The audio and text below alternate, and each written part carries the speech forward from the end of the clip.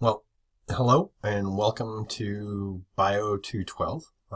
We are continuing our discussion of Chapter 28, and we're now moving our focus to the female reproductive system here. And similar to the male reproductive system, what we're actually discussing are, in fact, the gonads, but inside females, they are ovaries. Remember, they stay internal inside the body, which is, of course, a significant difference. But if we put them side by side, you'd probably taken by the fact that they too are ovular in structure and they're suspended by a series of ligaments to ensure that the development of the secondary oocyte will be made apparent or presented to the spermatocytes once entered into the female body.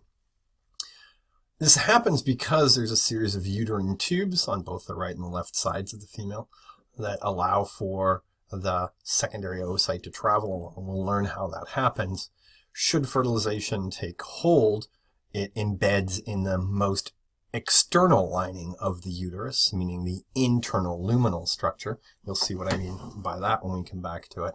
How the spermatocytes actually get in, of course, is they have to travel through the vagina. So we have to talk about how it is Mother Nature has designed the tissues to allow for the actual depositing of the spermatocytes. The preparation of the vagina for that, Mother Nature creates a series of tissue structures that we collectively call the vulva and or attached to the pudendum, and this allows for the interaction between the male reproductive structure and the female reproductive structure. And it has pretty much the same physical structure, even though they don't look the same. What I mean by that is Mother Nature controls flooding of blood flow, that's what I was trying to say, as well as tactile receptors, Pacinian corpuscles, that allow for the stimulation of the tissue to make sure that, when we say that the tissue is prepared, what we actually mean is that there's sufficient lubrication to ensure that there's no tearing, and the, how do I say this? I think I'll just stop there for now. Unfortunately, your textbook doesn't develop mammary glands probably as much as it should, because inside chapter 29, where they do discuss this a little bit more, the interplay between fertilization of the products of the ovaries, meaning the actual secondary oocyte, there has to be a timing mechanism that will prepare now then the mammary glands should fertilization take hold, implantation into the uterus, the development of the fetal structure until birth occurs, and then the actual functioning of these mammary glands themselves. So that's a whole lot of talking, and I think people get sort of lost when they're doing that. So remember, I'm going to remind you one more time, you really should have read the textbook before you're listening to this. Hopefully that introduction helped make things a little bit make more sense. And now remember that I started off the male reproductive system, or the entire reproductive channel, by reminding you that the male reproductive system actually has the X and Y chromosomes. So therefore, inside the back of your mind, you're remembering that all cells that we're actually talking about actually have two X chromosomes here, so that everything we're talking about means this is the default pathway, which means we have no Mullerian inhibiting substance, which means there is no SRY gene. Okay, so everything we're about to discuss is its own series of transcription and translation reactions inside each of the individual cells to ensure that the outcome is appropriate. Okay, so let's move on. So here's a mid-sagittal dissection of a cartoon, but also here a female cadaver structure. And you can see here what you're actually looking at is the bladder, which is anterior to the uterus. And even though you can't see it, more laterally you can actually see the actual suspensory ligaments that are holding now this ovary in place. And you actually have the fimbria, which is going to be attached to an oviduct, which will then allow for them to travel to the actual uterus here. You can see it better inside the cartoon here. Here's the ovary, there's the fimbria. You're going to collect an expelled secondary oocyte into the ductal structure, which will then deposit it inside here, inside the innermost luminal surface of the uterus. Okay, you'll see that this is primarily a smooth muscle structure with an outer connective tissue layer and an inner endothelial cell population. It opens up here to the cervix, and the cervix is, of course, the beginning or the end portion, depending on how you look at it, of the vagina here. And there's the opening of the vagina right there, where you actually have the pudendum up here, made up of the external folds of tissue. Okay, so what are those ovaries? They're paired glands of homologous structures to that of the testes. That's what I was trying to tell you a few minutes ago. They make gametes, and those gametes, again, are going to have to be haploid structures, right? Yeah. I think there's something, I think I get nervous while I'm doing these things. Switch letters around all the time. Anyway, beyond that, it's going to, of course, create hormones. And you're going to notice the list of hormones here is greater than that of the male reproductive system. Okay? So the ovaries will make progesterone, estrogens, inhibin, relaxin. There are some more hormones that are going to be made here indirectly as well. I mentioned a moment ago that we actually hold all of these structures in place, and they're held in place by ligaments, which means it's connective tissue to connective tissue. Okay? And when you're looking at this, what's happened is they've done a transverse plane here through a non-anatomically correct placed female, right? And you can see there's the bladder, and you can see here is the uterus itself. The actual digestive structures have been reflected out of the way here, and you can see there is the ovary. Once expelled, secondary oocyte will be collected into the fallopian or uterine tube, right, on either side, and it's going to be deposited inside this structure. So if we take a look at the histology of this, we're going to work through all of these in a moment, right? And what I want you to understand is that as we're going through this, this is an ideal representation of a pathway that begins in utero. Okay, so literally before your reproductive system is told to become a reproductive system, many of these steps are actually occurring in place. And what I mean by that is the ovary itself, these primordial follicles, they're formed in utero, inside the fetus. They become dormant for a period of time. A subset of them will become primary follicles. These will then develop into secondary follicles, and you'll notice what's happening here is the follicle is a membrane-bound structure with something inside of it. This something inside of it is the oocyte, and this again is a haploid structure, which means we have to introduce the concept of meiosis again.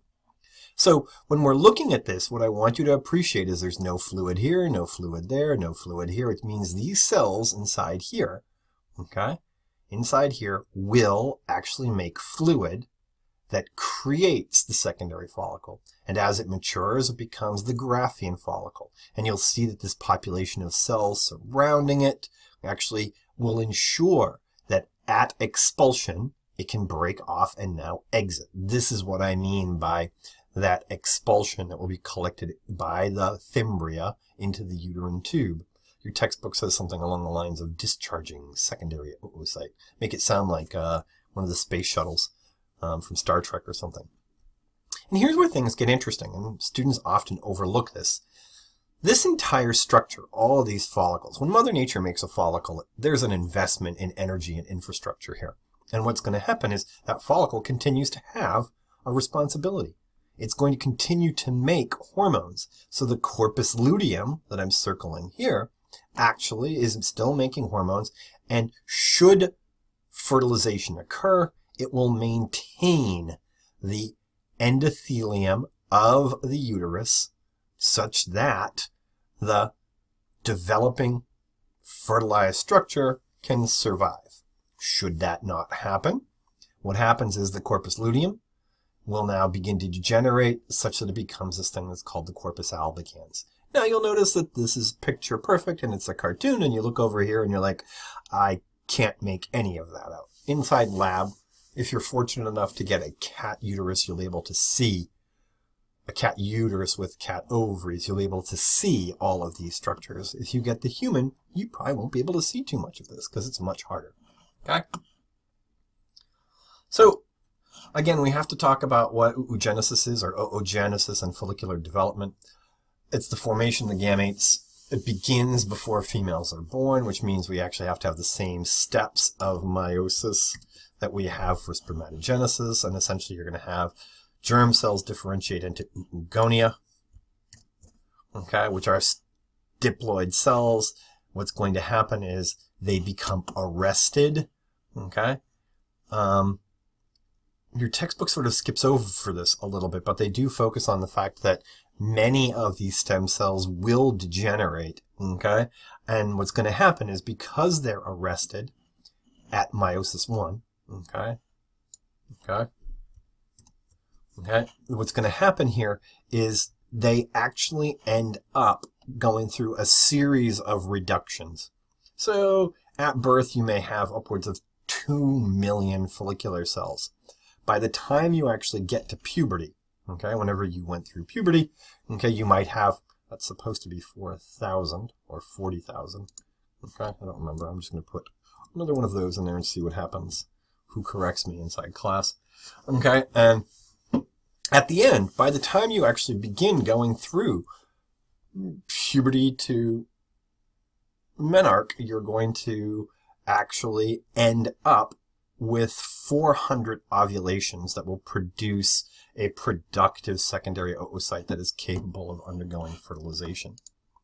Okay, so just like the cartoon I drew for you guys before, again, here is the brain. There's a cerebellum back there. Here's a pons. Here's a medulla. Here's a spinal column. We're going to put a pituitary gland, anterior, posterior.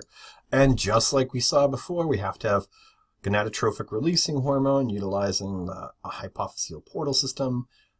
Now, targeting the gonadotropes will release follicle stimulating hormone and luteinizing hormone.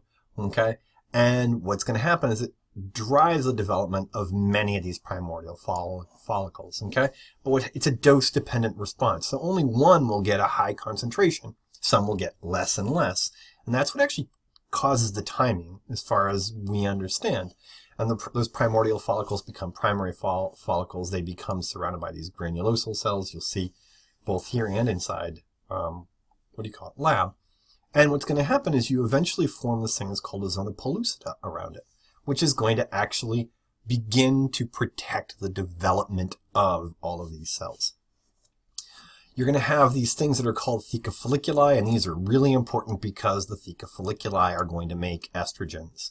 And those estrogens drive now the actual development, okay? That's right here. The theca differentiates into the interna, secreting estrogens, and the theca externa. These estrogens will drive metabolism, okay? So you get more FSH and LH, therefore you get more estrogens, therefore you actually drive the actual development of that follicle. And of course, inside that follicle is our oocyte. Okay? So let's take a look at what that looks like. Let's get rid of this. Sorry about that. Let's go like that. Let's go like this. Oh, where'd you go? Okay, so here you go.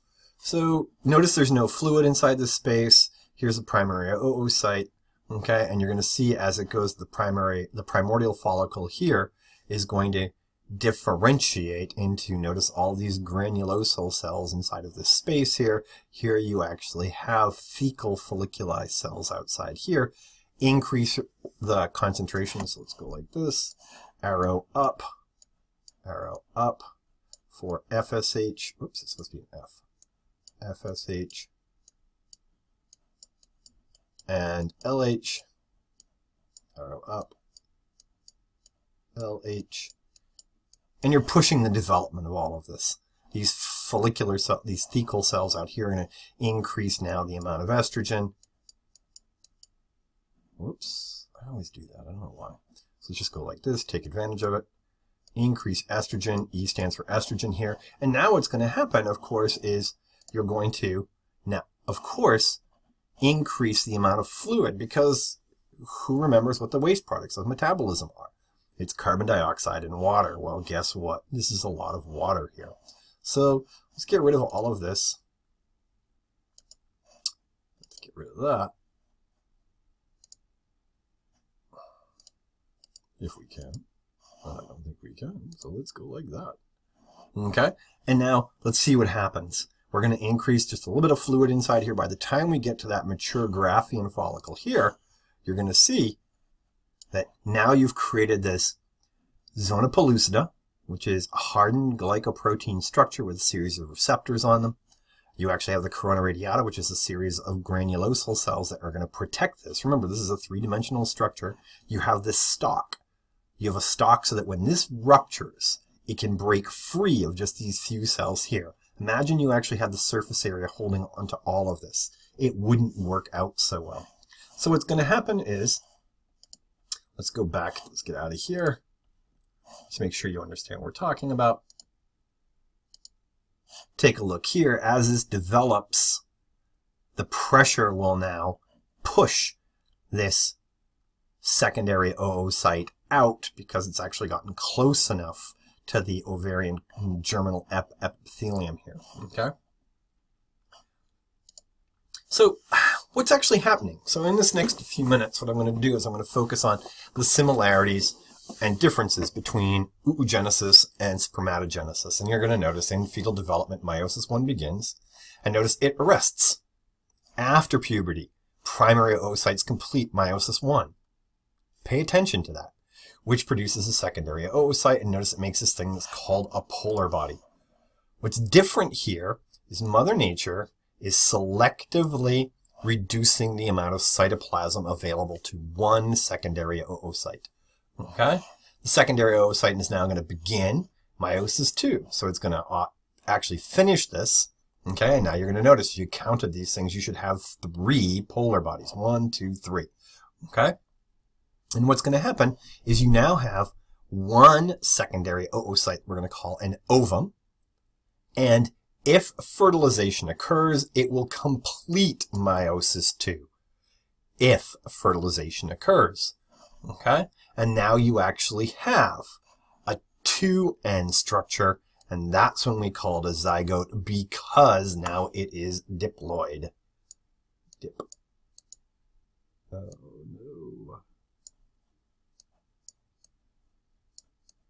Whoops, it's supposed to be an I. Sorry about that. And that is an exclamation mark. Okay? So there's some major differences here. Mother Nature says, I'm going to sacrifice 3/4 of the genetic potential, give one of those, all of the cytoplasm to ensure that one will survive, and it times it. Okay? Notice there's a specific timing process here. Okay? Because as this is happening, notice that secondary oocyte is stuck inside one of those follicles. And maybe one of those follicles never matures, and therefore none of this would actually ever happen, right? Because fertilization is only going to occur when? Okay, cool. I hope you get that. I'll definitely go over it in class again, though. Okay?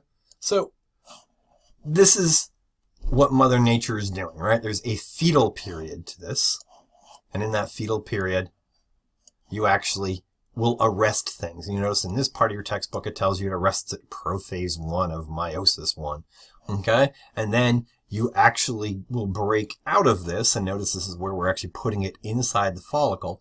As meiosis 1 is completing, now you're going to go meiosis 2. Okay? And you're going to see here that that secondary oocyte here says it's arrested in metaphase 2, and another part in your textbook it will say it's arrested in anaphase 2. Doesn't really matter. Okay, what does matter is that at fertilization, you're now going to have a mechanism that will allow for the 23 chromosomes from our sperm cell and our 23 chromosomes inside of our ovum to now make one 2N structure. Okay, it's supposed to be one 2N structure. That's important. Okay, so far we've introduced the female reproductive system. We've gotten through just a touch of hormonal regulation, and now we've gotten to the fact that fertilization is required for the finishing of oogenesis and follicular development.